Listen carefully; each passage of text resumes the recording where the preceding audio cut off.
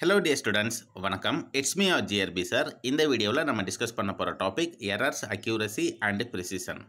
அன்றாட வாழ்க்கையில் scientist, engineers, technicians, teachers, students, even common man யாருனாலும் இருக்கட்டும், எல்லாருமே மெஷர் பண்ணுவோம்.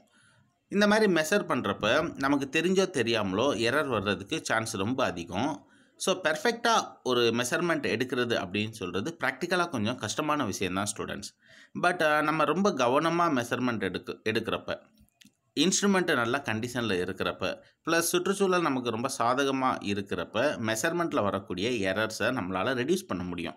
பட் எரரை அவாய்ட் பண்ணுறது அப்படின்னு சொல்கிறது கொஞ்சம் கஷ்டமான விஷயந்தான். அது முடியாது அப்படின்னு சொல்கிற விஷயத்தை நீங்கள் ரொம்ப நல்லா புரிஞ்சுக்கணும். ஃபஸ்ட்டு ஒரு எக்ஸாம்பிளுக்கு, ஒரு துணிக்கடைக்கு போயிட்டு 2 மீட்டர் சட்ட துணி நீங்கள் வாங்குறீங்க. கடைக்காரர் கையில் ஒரு மெட்டல் ஸ்கேல் வச்சுருப்பார். அதை வச்சு தான் அளந்து தருவார்.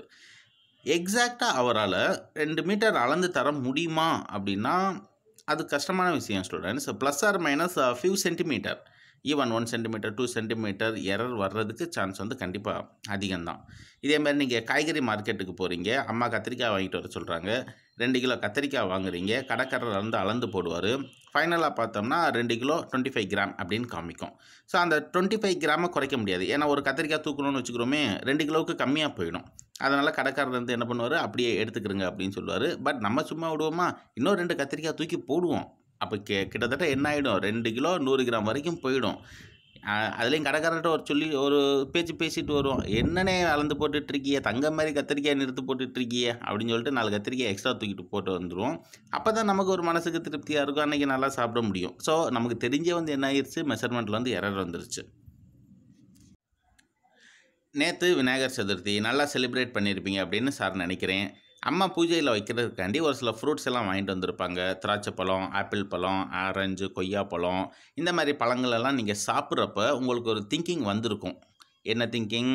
ஒரு திராட்சை பழத்தை எடுத்து சாப்பிட்றப்ப, வாவ், இந்த திராட்சை பழம் எவ்வளவு அழகாக ரவுண்டாக இருக்குது, இதோட டயமீட்டர் நம்ம மெஷர் பண்ணால் என்ன அப்படின்னு சொல்கிற எண்ணம் உங்களுக்கு வந்திருக்கலாம். அப்போ ஒரு ஸ்க்ரூ கேஜை வச்சோ ஒரு வெர்னியர் கேலிஃபரை வச்சோ நம்ம என்ன பண்ணலாம், அதோட டயமீட்டரை மெஷர் பண்ணிக்கலாம்.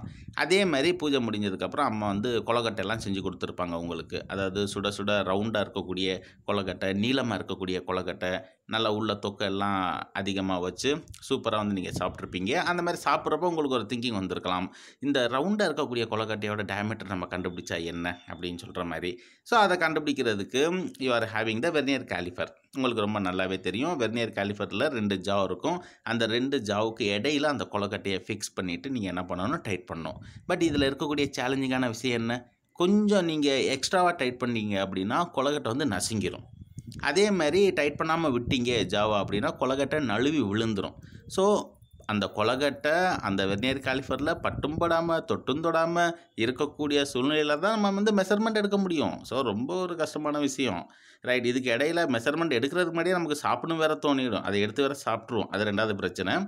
இதெல்லாம் மீறி நீங்கள் மெஷர் பண்ணுறப்ப லைட்டாக என்னாகும், எரர் வர்றதுக்கு சான்ஸ் அதிகம் ஸ்டூடெண்ட்ஸ்.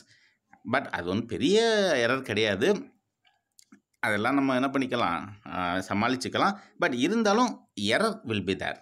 இதை மட்டும் நீங்கள் என்ன பண்ணிக்கணும், அண்டர்ஸ்டாண்ட் பண்ணிக்கணும். சார் உங்கள் மைண்ட் வாய்ஸ் எல்லாம் கேட்ச் பண்ணிட்டேன் சார். ஃபைனலாக நீங்கள் என்ன தான் சொல்ல வர்றீங்க? அதாவது ஸ்டூடெண்ட்ஸ் என்ன சொல்ல வரேன் அப்படின்னா, நம்ம எடுக்கக்கூடிய மெஷர்மெண்ட்டில் இருக்கக்கூடிய ஒரு துல்லியமற்ற தன்மையை தான் பிழை, அதாவது எரர் அப்படின்னு சொல்லுவோம். இந்த எரர் இருக்கக்கூடிய ரீடிங்கை வச்சு நம்ம ஒரு ஃபார்முலாவில் அப்ளை பண்ணி ஃபைனல் ரிசல்ட்டை கண்டுபிடிக்கிறப்ப அந்த ஃபைனல் ரிசல்ட்லேயும் எரர் என்ன ஆகிடும், நின்றும். So the result obtained from any measurement will contain some uncertainty. Such an uncertainty is a டேர்ம்டு error. அந்த அன்சர்டைனிட்டி, அதாவது அந்த துல்லியமற்ற தன்மையை தான் நம்ம என்னன்னு சொல்லிடுறோம், எரர் அப்படின்னு சொல்கிறோம் ஸ்டூடெண்ட்ஸ். நம்ம எடுக்கக்கூடிய மெஷர்மெண்ட்டில் அக்யூரசி அண்ட் ப்ரிசிஷன் அப்படின்னு சொல்கிற 2 டேர்ம் உண்டு. இந்த 2க்கும் இடையில இருக்கக்கூடிய வித்தியாசத்தை நீங்கள் ரொம்ப நல்லா புரிஞ்சுக்கணும். ஃபஸ்ட்டு அக்யூரசி அப்படின்னா என்ன? It refers to how for we are from the true value. அதாவது நம்ம எடுத்த ரீடிங் ரொம்ப அக்யூரேட்டாக இருக்குது அப்படின்னு சொல்லுவாங்கள்ல, அப்படின்னா என்ன அர்த்தம்? அதாவது நம்ம எடுக்கக்கூடிய மெஷர்மெண்ட் ட்ரூ வேல்யூக்கு, ஒரிஜினல் வேல்யூக்கு எவ்வளோ பக்கத்தில் இருக்குது அப்படின்னு சொல்கிறது தான் அக்யூரசி ஆஃப் மெஷர்மெண்ட். இதே மாதிரி ப்ரிசிஷன் அப்படின்னா என்ன sir? It refers to how well we measure. ஒரு எக்ஸ்பெரிமெண்ட் செய்கிறப்ப நீங்கள் வந்து ஒரு ரீடிங் மட்டும் எடுக்க மாட்டீங்க ஸ்டூடெண்ட்ஸ். இப்போ அப்போதே சொன்ன மாதிரி ஒரு திராட்சை பழத்தோட டயாமீட்டர் வந்து நீங்கள் ஸ்க்ரூ கேஜை வச்சு எடுக்கிறீங்க அப்படின்னு வச்சுக்கிறோமே. ஸோ ஒன்லி ஒன் டைம் நீங்கள் மெஷர் பண்ண மாட்டீங்க. அந்த திராட்சை பழத்தை சுற்றி சுற்றி என்ன பண்ணுவீங்க, ஒரு மினிமம் 3 ரீடிங்ஸ் ஆச்சு நீங்கள் எடுப்பீங்க. இப்போ அந்த 3 ரீடிங்கும் ஒன்றுக்கொன்று ரொம்ப க்ளோஸாக இருக்குது, அதாவது கிட்டத்தட்ட ஒரே மாதிரி இருக்குது அப்படின்னா that readings are called precise reading. But இந்த மாதிரி ப்ரிசைஸாக இருக்கக்கூடிய ரீடிங்ஸ் அக்யூரேட் ரீடிங்காகவும் இருக்கலாம், அப்படி இல்லைன்னா அக்யூரேட் ரீடிங்காக இல்லாமல் கூட இருக்கலாம். இதை நீங்கள் புரிஞ்சுக்கிறதுக்கு சார் இப்போ 2 எக்ஸாம்பிள் சொல்கிறேன். இதில் வந்து உங்களுக்கு நிச்சயமாக இந்த அக்யூரசிக்கும் ப்ரிசிஷனுக்கும் இடையில் இருக்கக்கூடிய டிஃபரன்ஸை பக்காவாக நீங்கள் என்ன பண்ணிடலாம், புரிஞ்சுக்கலாம். உங்கள் வீட்டில் வந்து ஒரு ரெஃப்ரிஜிரேட்டர் இருக்குது. அந்த ரெஃப்ரிஜிரேட்டருக்கு உள்ளே இருக்கக்கூடிய டெம்பரேச்சர் 9 டிகிரி செல்சியஸ் அப்படின்னு வச்சுக்கிறோமே. ஸோ 9 டிகிரி சென்டிகிரேட் அப்படின்னு சொல்கிறது ட்ரூ வேல்யூ, அதாவது ஒரிஜினல் வேல்யூ. இப்போ நீங்கள் என்ன பண்ணுறீங்க, ஒரு தெர்மோமீட்டரை யூஸ் பண்ணி கண்டினியூஸாக வந்து மெஷர்மெண்ட் எடுக்கிறீங்க. ஃபஸ்ட்டு அட்டம்ப்டில் உங்களுக்கு 10.4 டிகிரி செல்சியஸ் அப்படின்னு கிடைக்குது. செகண்ட் அட்டம்ப்டில் 10.2 டிகிரி செல்சியஸ் அப்படின்னு கிடைக்குது. அதுக்கப்புறம் 10.3, 10.1, 10.2, 10.1, then again twice 10.1 degree centigrade அப்படின்னு நீங்கள் என்ன பண்ணுறீங்க, ரீடிங்கை வந்து மெஷர் பண்ணுறீங்க. இப்போ இந்த எல்லா ரீடிங்கும் பாருங்கள் ஸ்டூடெண்ட்ஸ், எல்லாமே வந்து 10க்கு க்ளோஸாக இருக்குது. So these readings R precise reading but not accurate. ஏன் சார் அக்யூரேட்டாக இல்லை அப்படின்னு சொல்கிறீங்க? ஏன்னா ஃப்ரிட்ஜோட டெம்பரேச்சர் வந்து எவ்வளவு, 9 டிகிரி செல்சியஸ் தான். ஆனால் நமக்கு காமிச்சிருக்கக்கூடிய டெம்பரேச்சர் எல்லாமே வந்து க்ளோசர் டு 10 டிகிரி செல்சியஸாக இருக்குது. அப்போ இந்த தெர்மோமீட்டரில் ஏதோ சம் டிஃபிகல்ட், ஏதோ சம் ப்ராப்ளம்ஸ் இருக்குது அப்படின்னு அர்த்தம். அப்போ அந்த தெர்மோமீட்டர் காமிக்கக்கூடிய எல்லா ரீடிங்கும் ப்ரிசைஸ் ரீடிங் தான். ஆனால் வந்து என்ன ரீடிங் கிடையாது, அக்யூரேட்டான ரீடிங் கிடையாது. ஏன்னா 9 டிகிரி செல்சியஸுக்கு பக்கத்தில் ரீடிங்ஸ் எதுவுமே இல்லை. So that's what the readings are called precise reading but not accurate one.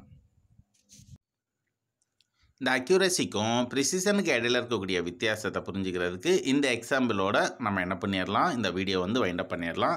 Okay, கவனிங்க. இப்போ இந்த ஃபஸ்ட்டு பிக்சரை பாருங்கள், ஷூட்டிங் டாட் போர்ட். இதில் புல்லட்ஸ் வந்து கரெக்டாக சென்டரில் தான் என்ன ஆகணும், அட்டாக் ஆகணும். டார்கெட் வந்து சென்டர் தான். ஆனால் 4 புல்லட்டும் டிஃப்ரெண்ட் பிளேசஸில் என்ன ஆகிருக்கு, ஹிட் ஆகிருக்கு. அப்போ இதில் வந்து உங்களால் என்ன புரிஞ்சிக்க முடியுது, இதில் வந்து அக்யூரசியும் இல்லை, ப்ரிசிஷனும் இல்லை. ஓகே, இப்போ செகண்ட் பிக்சருக்கு பாருங்களேன். இதில் வந்து ஷூட்டர் என்ன பண்ணியிருக்காரு, அந்த 4 புல்லட்டையும் கரெக்டாக தான் சுட்டிருக்காரு, ஆனால் சென்டரில் சுடலை. அதுக்கு மேலே என்ன பண்ணியிருக்காரு, வேறு ஏதோ பிளேஸில் வந்து பக்கத்தில் வந்து சுட்டிருக்காரு. ஓகே, அப்போ இதில் வந்து ப்ரிசைஸாக இருக்குது, இந்த புல்லட்ஸோட ஃபயரிங் வந்து ப்ரிசைஸாக இருக்குது, பட் அக்யூரேட்டாக இல்லை, சென்டரில் வரல. ஓகே, அதுக்கப்புறம் இந்த தேர்டு பிக்சரை பாருங்கள் ஸ்டூடெண்ட்ஸ். கரெக்டாக வந்து டார்கெட் வந்து சென்டர் தான்.